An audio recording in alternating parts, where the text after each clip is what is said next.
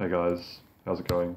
So yeah, in this video we're going to look at downloading the bearing models and importing them into SolidWorks. So basically we've got we've got four ball bearings, two different types.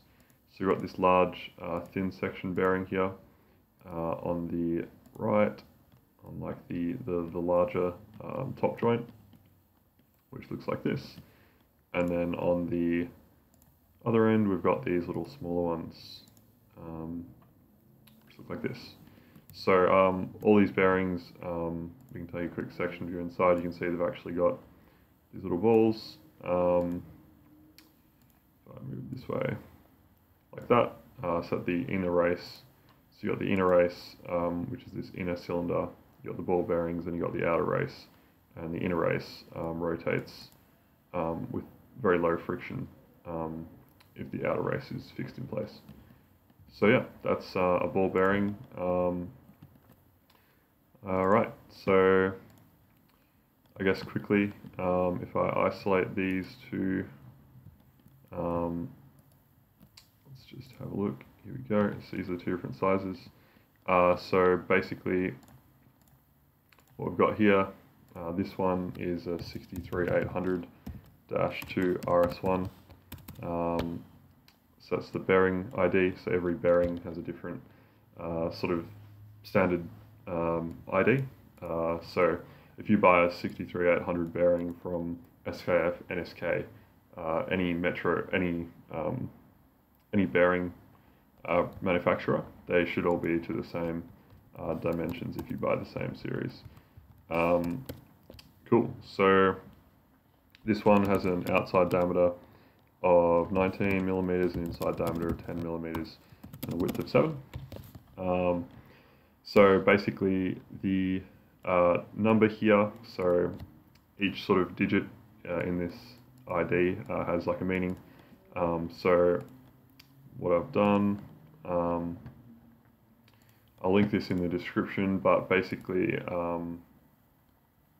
there's a good website that tells you on the SKF website what all the different parts of the bearing designation mean. So basically the 6 is the bearing type. So in this case 6 means D-groove single row ball bearing. 3800 relates to the ISO sort of size geometry standard, I believe. So the 3800 will relate to the ratios between the outside, inside diameters and the width. And the 2 RS1 means that there's, RS1 is rubber seal type 1, and 2 means there's 2 of them, one on each side. So if I look at this bearing, we can see there's this black rubber seal. And we always like to buy sealed bearings because obviously the rover is in an outdoor environment. If you get dust and gravel and dirt and water inside of the bearings, it's not gonna last very long, and yeah, it won't run smoothly if you get that sort of stuff inside of them. So we always buy sealed bearings. You can get ones that have metal seals, metal shielding, but they're usually a little more expensive, but they sort of serve the same purpose, keeps the grease in. So this bearing here, so this one here is I think it's a 61810 -2 RS1. So this is a special, it's called a thin section bearing, just because the ratio between the inside diameter and the outside diameter results in a fairly thin section, relatively speaking.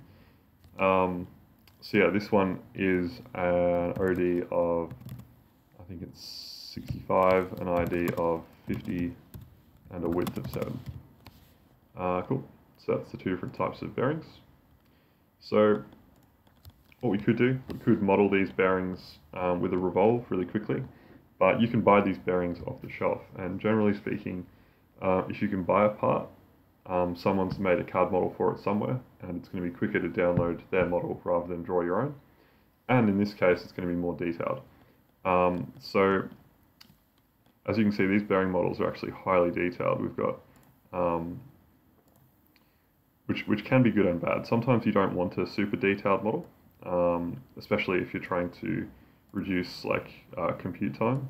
But in this case, the bearing models, although reasonably detailed with all the ball bearings inside, they're still relatively simple. So you can see they've actually got all the elements inside them as well, which is really cool.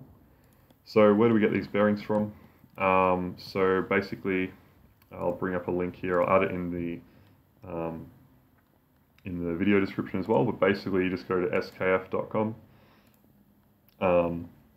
We'll scroll down. We'll click on the rolling bearings button, and then basically you got all different types of bearings here. Typically, we use deep groove ball bearings. They're the most standard ones. Thrust bearings are also handy occasionally, but yeah, you've got all the options here anyway. These thin section ones down here are actually extremely thin, extremely specialized.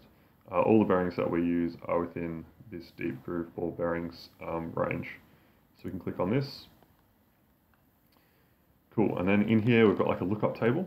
So we can, so if I were to, originally I was making this part, I'd just drawn the shaft, it was 10 millimeters in diameter. I'd go in here, bore relates to the inside diameter, ID, same thing as bore diameter. So I'd come in here, I'd type in 10 millimeters is the bearing that I'm looking for, and I click apply.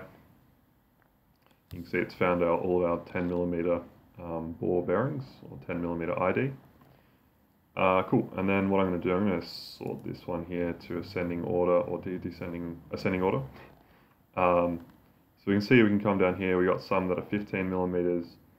So I probably would have come down here and go, you know, you got the load ratings here as well, and some of the other sort of speed limitations and that sort of thing. But yes, the one we were after that we could buy locally was the 63800 series bearing, which was the 10 by 19 by 7. So you can see here we've got 63800-2 RS1. So the 2Z, that's a metal shielded variant. We've got the, let's have a look. I believe the R here means it's flanged. So we don't want a flanged bearing, we've just got like a normal unflanged bearing. So I believe this is the one we're after. But yeah, the great thing about the SKF website, we can just click on this bearing here. Brings up a great page with all of these dimensions, which is awesome. This particular lot of dimensions here is really cool. It gives you the inner race and the outer race sizes, which indicates sort of how large your shafts can be. And how, so you got the abutment dimensions here as well. So sometimes when you're making shafts and stuff, you want to make sure that the spinning part is only contacting the inner race and not the outer race, for example. So you've got all the dimensions here to be able to work that out. But yeah, the best thing about this is if you scroll down to the bottom, you can find the CAD models. So we'll just wait for it to load. You can see there's a little preview there. And click this button here. And then we go down to SolidWorks, in this case, greater than 2006. We click on the CAD download button. So we'll just wait for that to download for us. You can see we've got a zip down here. We'll just open this up in the folder. And then we can, let's extract this here. Just go back to it there. Here we go. So we'll open up the folder, SolidWorks. Cool, so when you download bearings from SKF, you actually get an assembly here. So we can open this assembly, but what we're going to do, we're going to convert this assembly into a single part, which is super important. Because if we keep the bearing as an assembly, then it's annoying, because that means everywhere you want to place the bearing, you have to put 4 parts in that folder. And if you lose track of any of those parts, then the assembly won't open. So what we're going to do, we're going to convert this assembly into a single part. So you can see the assembly here is made up of a heap of different parts. Each one of those would be a ball or a seal or something like that. And what we can do, so I've brought in the part, we go file up here, save as. Then we're going to go to our folder where we're going to be collecting all of our parts between the different videos. So main, suspension, upper link. Now, save as type. So instead of assembly here, we're going to go save as SolidWorks part. This is the neat thing you can do. You can save an assembly as a part. And then we're going to save all components here. You can just choose to save the exterior faces and stuff like that. We're going to save all components, and I'm going to rename this part just while we're here. I'm going to rename it to our part numbering, so I'm going to go chassis 210201_02, second part in this subassembly, and then I'll keep the bearing code after that there. I believe the W at the start just means stainless steel as well. So we'll save that there as a single part, and we'll click OK. And we'll just check that we can open that part. So we don't need to save this initial assembly. But what we can do, we can go open, and we can see here that we've got a SolidWorks part now that we just created, and here it is. So it's converted all the different parts into solids, and now this part, this whole bearing is just a single part, which is really cool. So there we go, we got our bearing model. For the small one, so I'll just close that now. And then for the large one, we got a 61810. So I'm going to go back to the SKF website. I'm going to go here. I'm going to go to, I'm just going to do a search here, 61810. So if you know what bearing you're after, you can just search for it. And then we'll go here, we'll see, okay, there's a non-shielded one. And then we've got this one, the 2RS1 shielded, sealed rather, with the rubber seals, these little black rubber seals you can see here. So we're going to scroll down again, we've got all of this information, and then we're going to click on this button once the CAD loads up. We'll click here, and then we'll go SolidWorks, CAD download, like this. Just wait for it to download for us. Cool. And then we'll open this zip up. So we'll go extract files. We'll open the assembly. Cool, there it is. And then we'll do a file, save as. We'll go to our folder where we're collecting all the parts. Suspension, upper link, and then we're going to save as a SolidWorks part, not a SolidWorks assembly. We're going to save it as a SolidWorks part. And we're going to save it as 03. And we're going to save it as 61810_2RS1, which is the bearing type. All components, save. Okay, it's overriding it, that's frustrating. Something